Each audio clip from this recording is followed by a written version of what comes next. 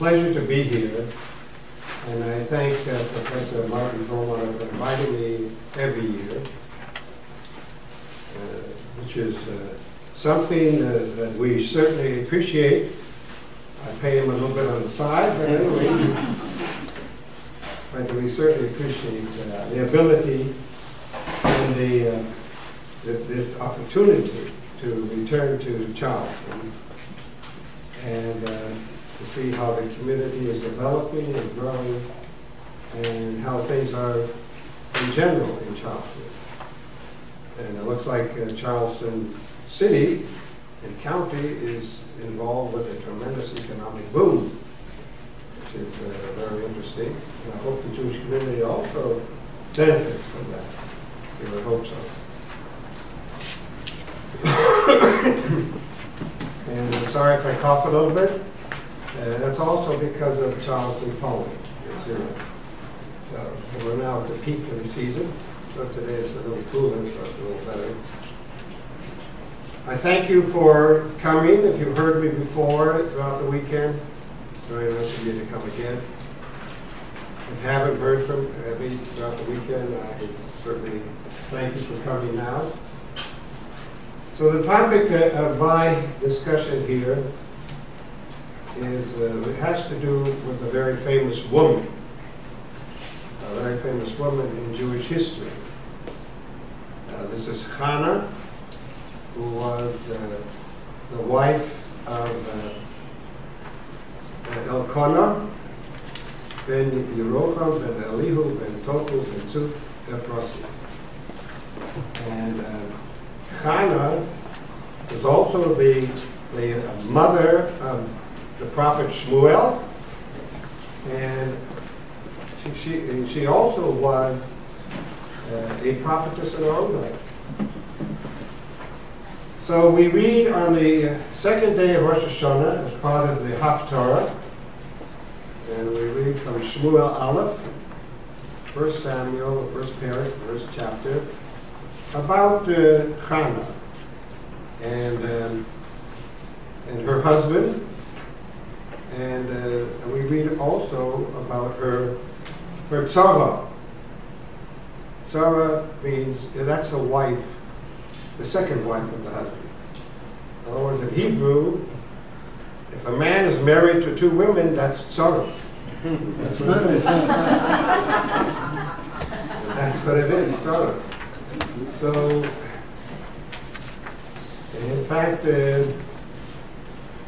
we sometimes translate that as a rival. But again, that points out the fact that the Torah really, and the Tanakh and Judaism in general, did not encourage polygamy or polygamy. It really encouraged monogamy. And every time we had a polygamous or polygamous situation, we always had trouble. Always had trouble. And going back to Abraham and his wife Sarah and Hagar, there was trouble. And we have with Yaakov, he certainly had trouble. He wanted to marry Rachel, he was restricted to marry Leah, and then he had other problems. And that caused a lot of sibling rivalry. So the Torah really does not encourage polygamy, but it did allow it. Why did it allow it? It allowed it to a certain extent among different Jewish communities. You had it basically in biblical times. You do not have it too much in Talmudic times. We don't find any Talmudic rabbi who had more than one wife. But Moshe Rabbeinu only had one wife, and Aharon only had one wife. And we see that Yosef only had one wife. So that was the proper type of behavior we should adopt. Monogamy. And it goes back to Adam and Eve. Right? Adam and Eve. Adam and Eve, according to Torah, there was a 100% monogamous relationship. According to the text of the Torah. I'm not going into any of the outlandish midrashim or other stories that were mentioned, but that is what it says in the text. And whenever you did have a polygamous relationship, as I mentioned, you had trouble. So why did the Torah allow it? because there were more women than men, as there are today. More women than men in most societies, for various reasons. In those days, it was probably because of wars, and the young men were killed. So you had more women than men. And what is a single woman going to do in those societies? Right?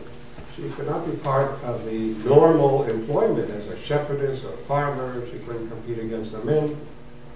And we did not want her to go into any immoral types of behavior. So the Torah allowed it so that at least the woman would have shelter and food, and that's why they allowed it. This was allowed by the Ashkenazi communities until Rabbeinu Gershom Or Hagolah, who was born in about 1160, died in 1028, in Germany. It was first in France and Germany, and he issued decrees forbidding polygamous relationships. So you're talking about over 1,000 years ago, it became forbidden. And all Ashkenazic Jewry, Jews of Europe, Western, Northern Europe, all accepted it. So today, for Ashkenazi Jews, it's not possible. It was forbidden. Then the Sephardic Jews who lived in Spain and Portugal, they did not accept that decree of Rabbeinu Gershom, but they did.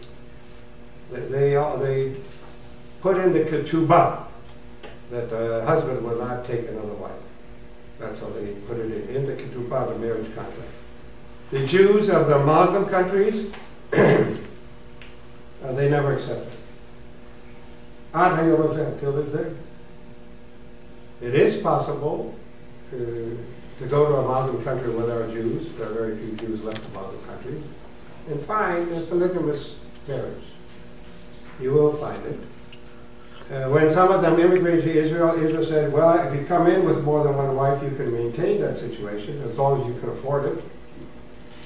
But they would not allow it under normal circumstances to happen in Israel.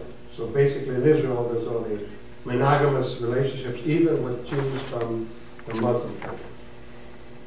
So here we see in this story of Hannah. So this man, Elkanah, so he had two wives. The name of one was Hannah, the name of the other was Peninnah. And Peninnah had children when Hannah had no children. That's always a source of conflict. One had children, the other had no children. Right? So, and he used to go every year to go to Shiloh. Shiloh was the city where the Mishkan, the portable temple, was erected there, and that was the holy place of the Jewish people before Jerusalem. Jerusalem was not yet conquered. Jerusalem was still part of the Jebusites. Well, the Jebusites and mosquito bites right everywhere. So the Jebusites, they controlled Jerusalem. So they did not have the Mishkan there, the Holy Tabernacle, but it was in Shiloh. So they used to go up to Shiloh, and there they would offer sacrifices to God. Okay, and when they went up there, so Elkanah gave to Peninnah, his wife, and to her sons and her sons and daughters, gave portions of food and other things of value. And to Hannah, he gave one portion, but it was worth as much as all the others. So he loved Hannah more, but Hannah didn't have children. And so, and her rival, her tzareth, meaning Peninnah, aggravated her, made fun of her. I have children, you have no children. You're not a real woman, I'm a real woman. He aggravated her. She aggravated her. So Hannah used to cry. She would cry. So she would cry. And so Elkanah said to her, "Why are you crying? Am I not better to you than 10 sons? Why are you crying?" He didn't have the sensitivity. So what happened then? So she got up one day after they had eaten in Shiloh, and after they had drunk things, and she went up to the Mishkan, the portable temple. She actually went up into the Mishkan. And there in the Mishkan was sitting at the entrance Elkanah, not Elkanah, but Eli. Eli was the high priest. Eli was sitting there. And so she comes in and she starts to pray to God. And we learn how to pray from her. That's why one of the reasons we read it on the second day of Rosh Hashonah. We learn how to pray from her. And she made a vow. And she wept when she prayed. And she said if God would give her a child, and that she would dedicate the child to God. And she moved her lips, but no sound was heard. She moved her lips, but no sound was heard. So Eli was watching her, the high priest. And Eli thought that she was drunk. That she was inebriated. Now the rabbis say he consulted the Urim and Thummim, which was a special sort of line of prophecy on the breastplate with the names of the tribes of Israel, and the letters would light up if you would ask a question. So he asked the Urim and Thummim, what is the quality of this woman? And so the letters came, Kof, Shin, Resh, Hey. Now it's his job to arrange them in a proper order. So Kof, Shin, Resh, Hey means Keshera. She's a proper woman. She's a good woman. He arranged the letters Shin, Kof, Resh, Hey. Shikora. She's drunk. So he gets angry at her. And he says to her, how long will you be drunk? Remove your wine from upon you. And Hannah answered and she said, Lo, Adoni, no, my Lord, I am a very, very grief-stricken woman. I have drunk no wine or strong drink, but I am pouring out my soul before God. Don't consider your maidservant to be one of the worthless people, because out of the sadness of my heart I speak to you till now. So and then Vayan Eli, and Eli answered and said, Lechi l'shalom, go in peace, and the God of Israel will give you your request that you requested from him. Okay, now that is the part of the story that we're going to comment upon. The Gemara comments upon. So if you have the packet there, we have a few more to read them. So I have it both in the Gemara's language, which is Hebrew and Aramaic, and I have it also in English. So if you want to use English, you can go straight to the English. If you're in the Gemara language, it's right there at the bottom of the page, 4 lines down in the middle, 4 lines from the bottom, where it says Ovaram Hamnuna. You see it? And if you're on the English, you can go to the next page, and it's right over here at the bottom. So you can either follow in the Hebrew or the English. Now, the Talmud I used was a basic Talmud, and the translation I used was Sansita translation. I did not use the Art School translation. Why didn't I use the Art School translation? One, it's bigger. It takes more space. Another reason is, Art Scroll is very, very careful. They don't want you to use anything because of copyright infringement. So therefore, Tzatzino, the copyright already lapsed, so I can use Tzatzino. Anyway, here's what it says. Rav Hamnuna said, how many most important laws can be learned from these verses relating to Hanukkah? You see it? Okay, everybody have it? Oh, so now we learn laws from Hanukkah. What Hanukkah did? We have actual laws. So, now Hanukkah, it says, she spoke in her heart. From this we learn that one who prays must direct his heart. From this, so first of all, I want to point out to you about the high regard that Judaism always had for women. In the very beginning. High regard, very high regard. Not only in superficial things, but in things of the spirit. Right? What did God say to Abraham? Whatever Sarah says to you, do. And we know a couple here who follow that all the time. Whatever Sarah says to you, do. So we find in that moment Sarah was a greater prophetess than Abraham was a prophet. So here we're going to actually learn laws of prayer from Hanukkah. So what does she say over here? So from here we learn that one who prays must direct his heart. What does that mean? You must have kavanah. You can't just say the words by rote. You must mean what the words say. You must think about what the words mean. And you have to then devote your heart and your mind and your attention to those words. Because she said it from her heart. From her heart. So that's a very important thing. And that's the halacha. The halacha is, the law is, how about if you daven and you don't, and you think about something else? That happens all the time, by the way, doesn't it?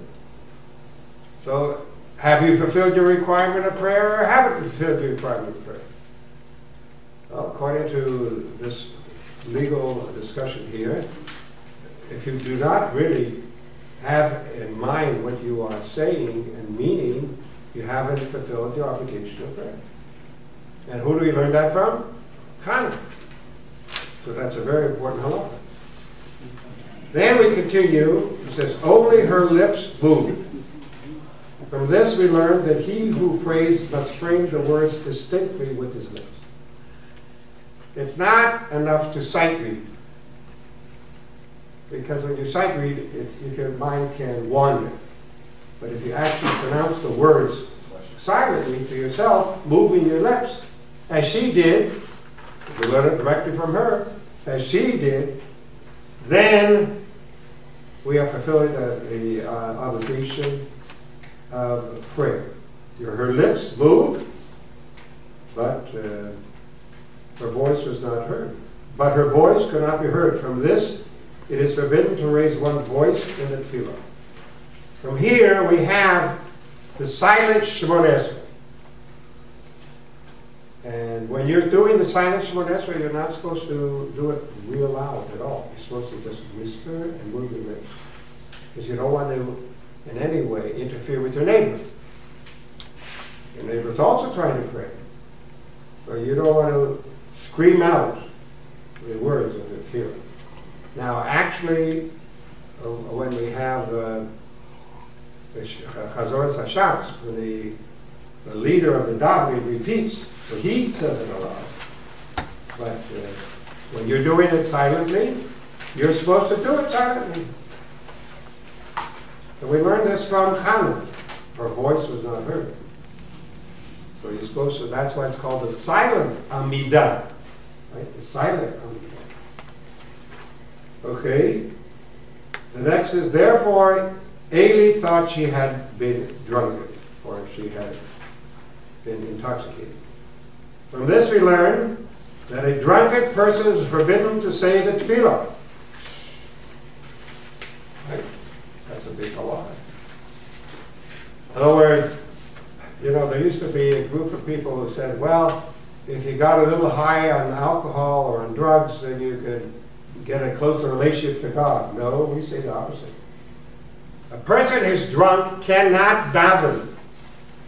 A Kohen who is drunk cannot duchen, cannot give the priestly blessing. That's why many shuls on Simchas Torah, the Kohanim give the priestly blessing in Shachris before Kiddush. Because after Kiddush, they must be drunk. And it's absolutely forbidden to have any artificial substance in your body that would try to, in any way, affect your ability to pray. So when you pray, you cannot be drunk, you cannot be on drugs, you cannot be in any way stimulated with artificial substance. You cannot. And who do we learn that from? From Eli's response. He said, she has been drinking. Well, we hear from it that a drunken person is forbidden to say the tefillah. Now this is an interesting thing with regard to Purim, right? If, whether or not it's a mitzvah to get drunk on Purim, that's a question. But if you look at the Shulchan Aruch, they say if it's going to affect your ability to pray, you're not supposed to get drunk on Purim. If it's going to affect your ability to behave like a mensch, you're not supposed to get drunk on Purim. Right in the Shulchan Aruch. The Ramah brings that. So a lot of people want to be extra frum on Purim. We're going to get drunk, no matter what. Well, that's not that is not an example of frumkeit, you know, being extra religious. That's an example of stupidity. So if you drink too much and you cannot concentrate and recite the prayers in the proper way, you should not drink. And that goes for Purim too. Absolutely. Now, then we have here, and Eli said unto her, how long will you be drunken? And Rabbi Elazar said, from this we learn that one who sees in his neighbor, and if you turn over here, the back of the English is called in English, something unseemly must reprove him. So if you see something that your neighbor is doing not correct, and you know that your neighbor will accept your rebuke, you must reprove him. So these are some of the laws that we learn here. It's a very important law. And Hannah answered and said, no, my Lord. So Ula, or some say Rabbi Yosef ben Chanina said, she said to him, now this takes a lot of courage. This is a woman talking to the high priest. You know, if you are right, you are right, no matter what your station is. She is talking to the high priest, the highest religious official of the Jewish religion. And she said to him, thou art no Lord in this matter. You don't know what you're talking about. Nor does this Holy Spirit rest on you. She tells him that you suspect me of this thing. This proves that you are not a great religious authority. So that took a lot of courage, a lot of guts to stand up to him.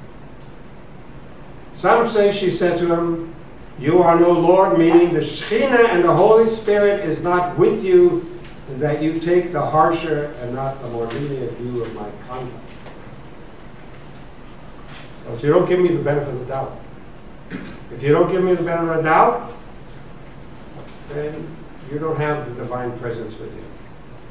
Now that's based upon a statement of Pirkei Avot. Everybody's supposed to judge his neighbor and give that neighbor the benefit of the doubt. Judge that person favorably. And you didn't judge me favorably. You could have interpreted this many, many different ways, but you took the harshest way. You consider me to be drunk. So that was another very courageous statement. So then she said, Do you not know that I am a woman of sorrowful spirit? I have drunk neither wine nor strong drink. But below said, from this we learn that one who is suspected wrongfully must clear himself.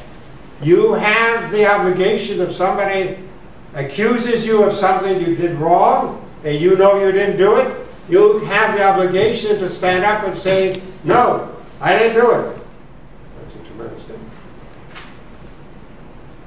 If you did not do anything wrong, you have the right to clear yourself and say, I did not in any way do that thing. So, count not thy handmaid for a daughter of the enemy, a worthless person. A man who says the tefillah, meaning Shemona Esrei, when drunk, is like one who serves idols. Well, that's a pretty strong statement, too. If you daven and you're drunk, it says with one that served idols. Now, you know, in Judaism, we do not forbid drinking of wine, especially at Kiddush, Haftarah. And we never really had what we would call prohibition. But usually, traditionally, Jews have had a very low rate of alcoholism.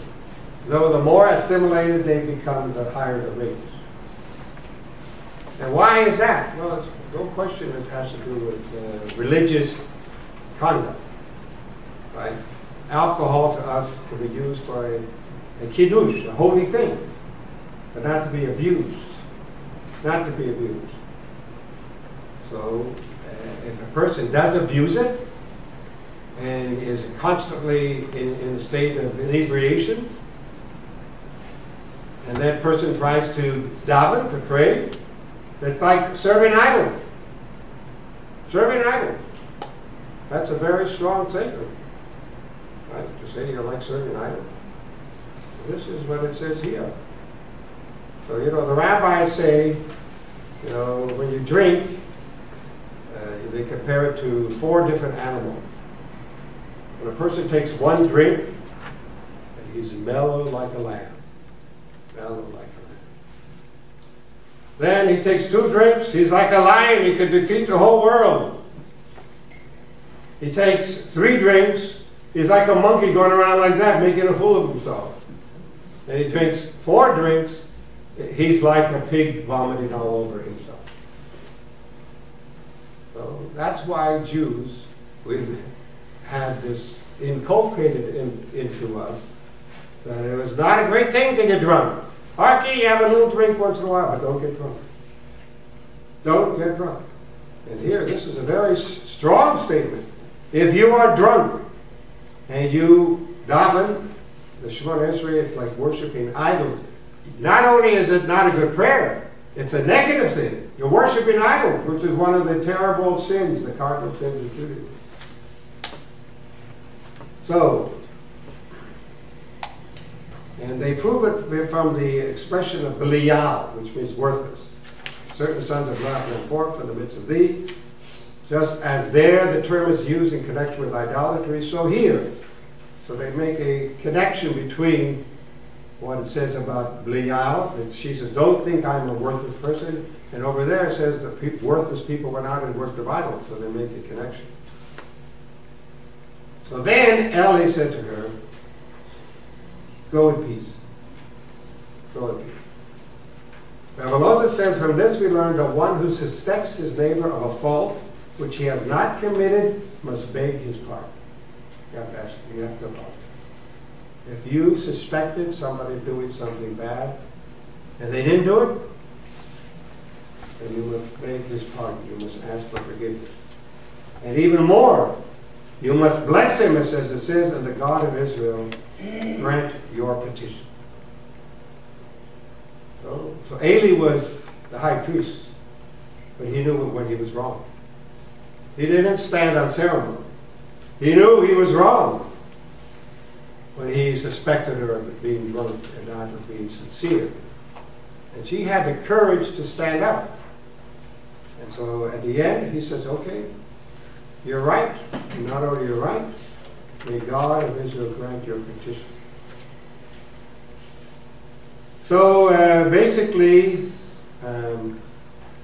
these are some of the lessons that the rabbis learned, and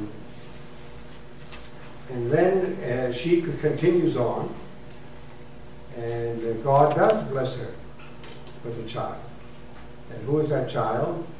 That child is Shmuel. And he is dedicated at the age of 3 or 4 to the service of God. And the sons of Eli, and it gives their names here at the beginning of the chapter, the sons of Eli, so they were not worthy of being the continuers of the tradition. Chofni and Pinchas. So who took over? Shmuel. And Shmuel, of course, was a very pivotal figure in Jewish life. It was Shmuel who at first opposed the crowning of a king over Israel. He felt that God should be our king and we should have no human monarch, only God. And he also was the one who eventually did crown, he anointed 2 kings, Shaul and David. And he was the great spiritual leader of the time. And his life marked the end of the period of the so-called judges. Now, judges mean, in that context, not a person in court, but it meant a spontaneous leader who could stand up and lead the people when they were in danger. And a judge could come from every group and every gender. There was a famous woman judge, Deborah. But Eli marks the end of that, and he marks the beginning of the prophets and of the kings of Israel. So she really prayed to God in such a sincere fashion that God answered her prayer. God answered, and she had Shmuel, and then what sometimes happens, she had other children too. And her prayer is listed also in Shmuel, and because of her prayer, well, that she's considered to be a prophetess. I'll just read it to you here, so that you will know the depths of her feelings. And Hannah prayed and said, "My heart exalted in Hashem. My pride was raised to Hashem. My mouth opened wide against my antagonist, for I rejoiced in your salvation. There is none as holy as Hashem, for there is none beside you, and there is no rock like our God." Now, this is a famous verse. It's incorporated in our prayers. Ein kodosh kashem, ki ein biltecha, ve'ein sur ke'elokim. This is a part of our prayers. Now, do not abound in speaking arrogance upon arrogance. Let not haughtiness come from your mouth. For Hashem is the God of all thoughts, and the deeds are counted by Him.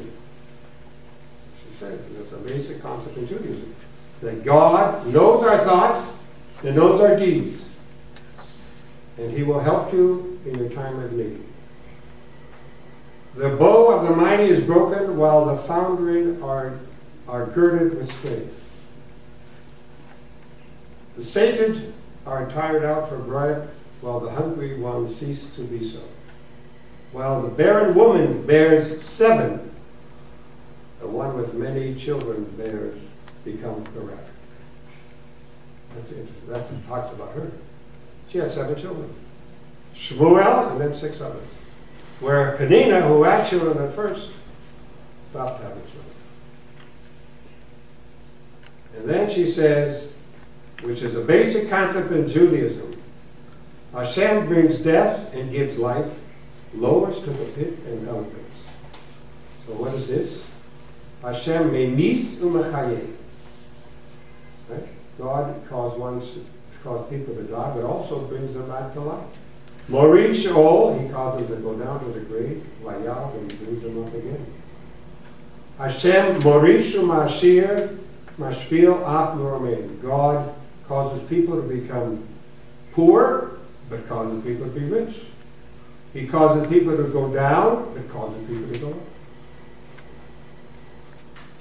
Mekim me'ofor dal me'ashpos yorim evyon.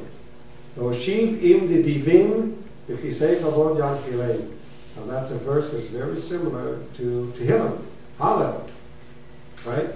God raises up from the dust the poor. From the dung heap he will raise up those who are destitute. To make them sit with the princes. And the throne of glory he will bequeath to them. For the Lord is the foundation of the earth, and he puts upon them the entire world. So these are words of prophecy that she's saying. And the concept that you can never believe in yourself, the day you die, you don't know if you're going to be up or you're going to be down. But God can take you out from the depths.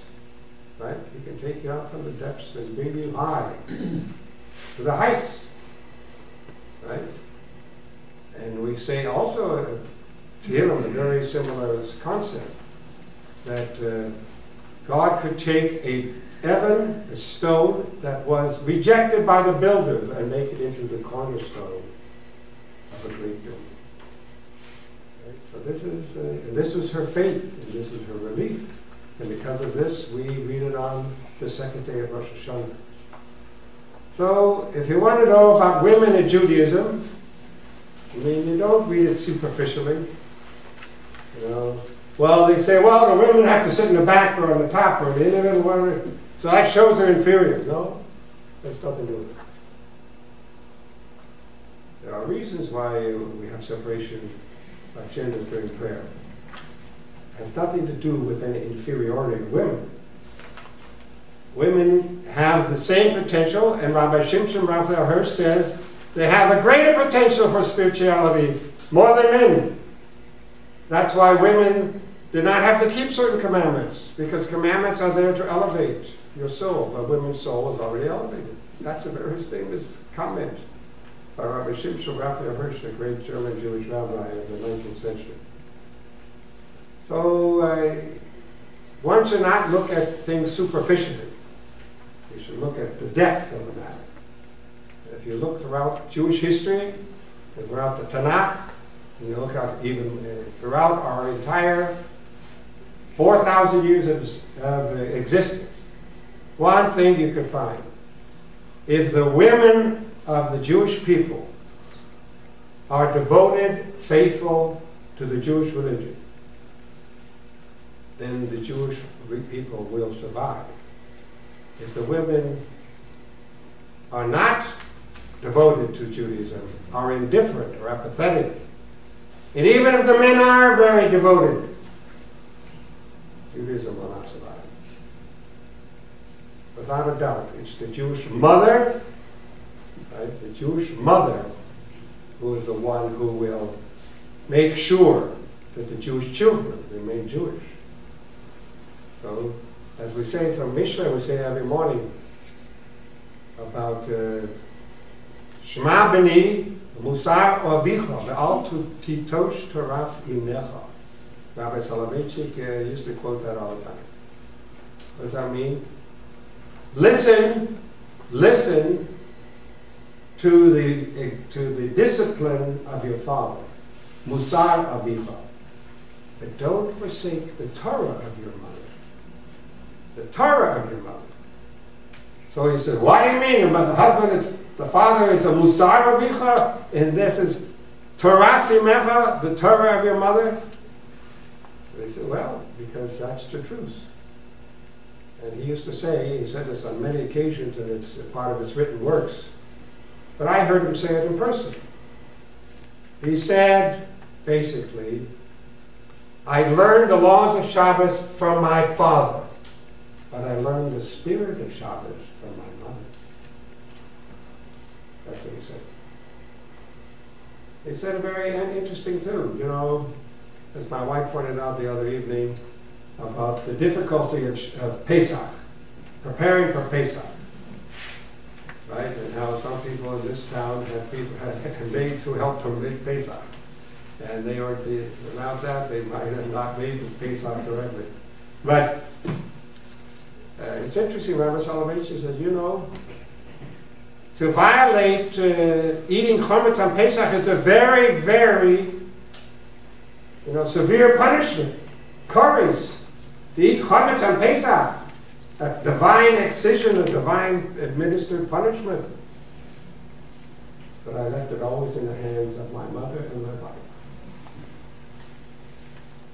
So if you want to know, did he rely on the goodwill and responsibility of the women? I'm not getting courage because of my wife and my mother. So these are some of the things that we learn from Chana, and we learn from the Jewish religion about how Judaism is to survive. You know, it's amazing today, and with this I will close. Should I close it? What time? Huh? You're up there. Okay, within the time limit? Huh? If you have a few questions. You're good. All right, good question. So with this I will close. You know, about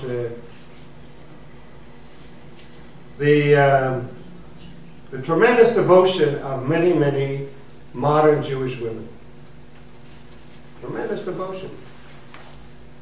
There are women today who will take the entire burden. Now, I'm not saying this is the correct thing to do, but they're willing to do it. They are willing to take the entire burden of supporting the family, raising the children, so that their husbands can sit and learn. And where are they doing it? In the United States of America. Rabbi Moshe Feinstein in 1964 wrote a tshuva, responded to them, and he said, well, we have to support the young men studied in his kollalim because their wives will not support them. That was 1964. You could go to Lakewood, New Jersey, and Brooklyn, New York, and Muncie, New York, and the 5 towns in New York, and Baltimore, and in Chicago, and you will see thousands of women who are taking upon themselves freely and voluntarily that burden. Now, I'm not sure that it's fair, but they're willing to do it. That's amazing. So if Rabbi Moshe Feinstein would be alive today and see what's happening, he would have to change his own children. The whole spouting would have to change. Because that's tremendous devotion that these young women show. It's unbelievable. I personally feel it might be too much for them. Why put the burden on them entirely? But they're willing to do it. And when people come for shidduchim, you know what shidduchim are. Some of the women say, I only will marry a man who's going to sit and learn and I'll support him. Can you imagine that? Crazy. Crazy. So in any event, these are some of the things that we learned from Chana. They have more here that the Gemara brings that I felt that I do not have the time to go into in great depth. But if you want to look at it, you can take the sheet home and